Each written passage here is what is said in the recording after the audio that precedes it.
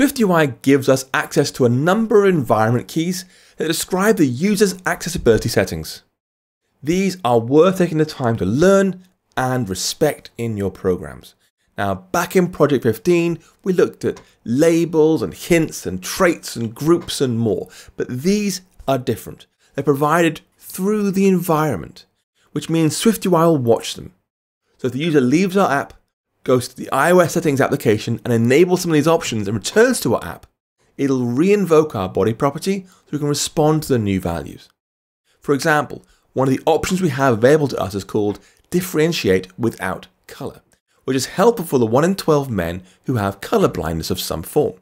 Now, when this is enabled, when it's true, apps like ours should try and make their UIs clearer using shapes, icons, and textures rather than just colors. To try it out, go ahead and add a new key property to your SwiftUI view, @environment, /dot, accessibility, differentiate without color. I'll call this thing var differentiate without color. And we can try it out. We could say show the text success with a green background behind it when we have colors. Otherwise, show an icon next to it and use a black background so the white stands out better on the black.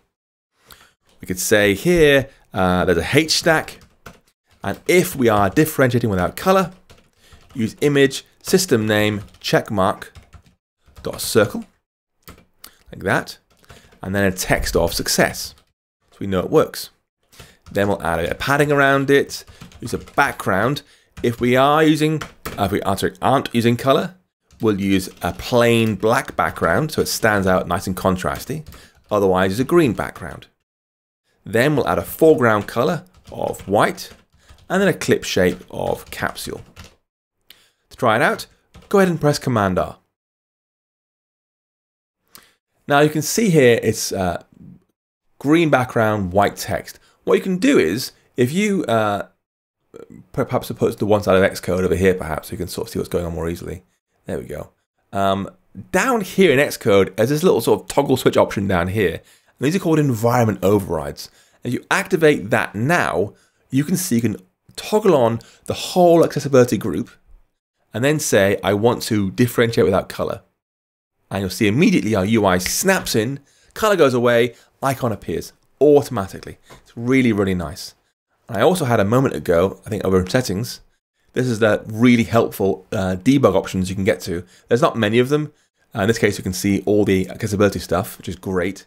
This is just like I usually see them on the real iPhone, just not with bits missing at the bottom down here, sadly. But anyway, display and text size, you can do it here as well if you want to. You can say this, but it's much easier to use the environment overrides down here to see it immediately from Xcode, which is nice. So that's cool. Another helpful one, let's go ahead and make sure it's off, great, is called Reduce Motion. And it's again available in the settings application for iOS and Simulator under Motion. Here it is. Or more easily inside here, just check Reduce Motion here. And when this is enabled, apps like ours should limit the amount of animation that causes movement on the screen. So fading in and out is fine, just don't make things move around a lot because it makes people go a bit dizzy.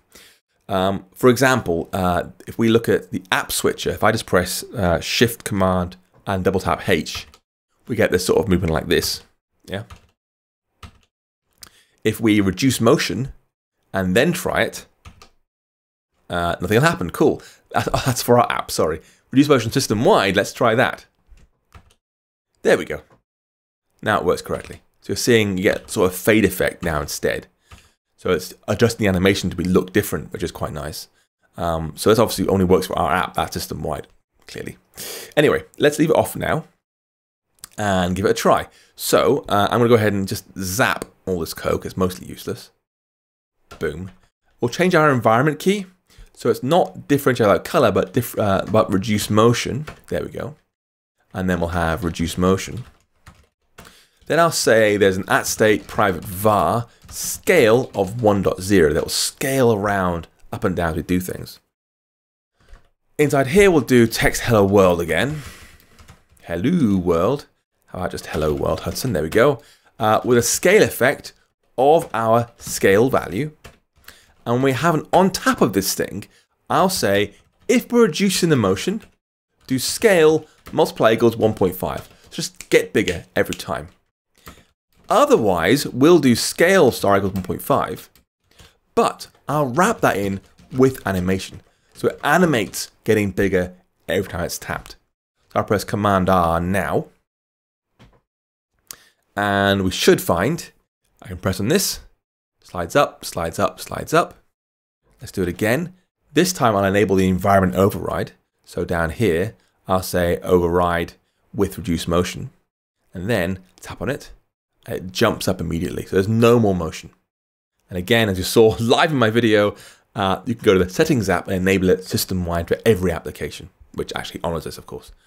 I don't know about you, but I find this approach a bit annoying, having to write my logic twice. So I want this and this. You know, for more complex animations, it'd be very frustrating. And so it's a good idea, I would say, to write a little wrapper around this with animation function. It'll use UIKit's underlying UI accessibility wrapper. We can read is reduced motion available from there here, right in our code. So we could say something like this. Func with optional animation. This has to be given some kind of result to work with, so we'll just do a result. That's not SwiftUI's type, it's a generic value, as you saw with decoding of codable stuff earlier. We're going to give it an animation here, which will be default by default. Then some body code we're going to run that will throw and return whatever it is the result that comes back. It might be a Boolean or who knows what, or nothing at all perhaps. Like that. We'll then mark the whole thing as being rethrows and returns a result. What that means is this function with optional animation will throw errors if the body we're doing, like in this case scale 1.5, if that thing can throw errors, then with animation will throw errors. Or in our case, with optional animation will throw errors. So we're saying it'll return whatever the result of our code was. In this case, scale star equals 1.5 will return nothing at all, but you might return a value from there. Anyway, inside here, we're going to say if UI accessibility dot is reduced motion enabled, then return try the body. Else return try with animation body, like that. So this body thing here is the code we want to animate. That's what we're saying. In our case, it'll be scale star equals 1.5. If we have reduced motion enabled, just go ahead and do that thing immediately. With try, because it might throw. If it's not enabled, use with animation, passing in the animation we asked for, plus the same body. So it'll animate it.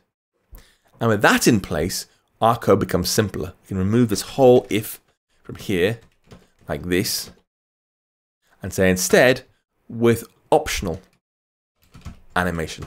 And now it'll only work if we have reduced motion enabled. It'll only disable the animation if that's enabled. So I'll press here, animate smoothly, great. I'll toggle the switch. You're on, and now it'll just jump up every time.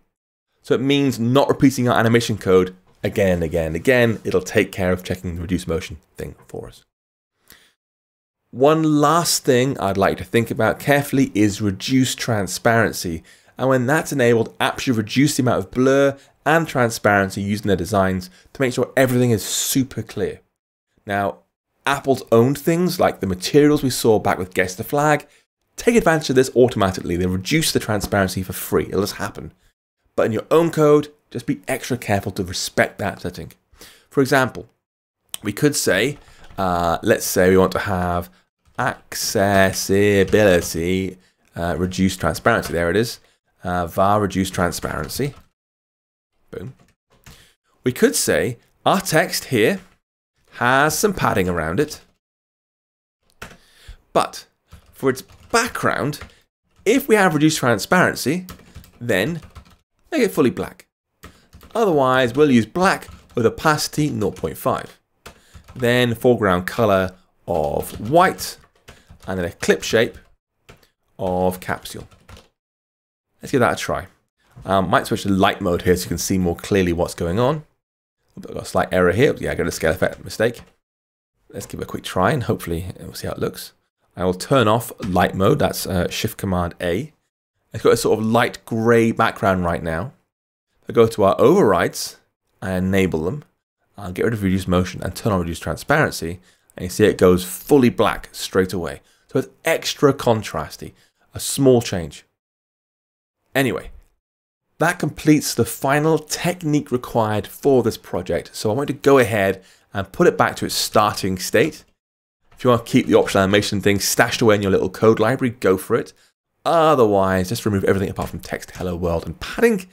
So we've got a nice clean state to start the real project on.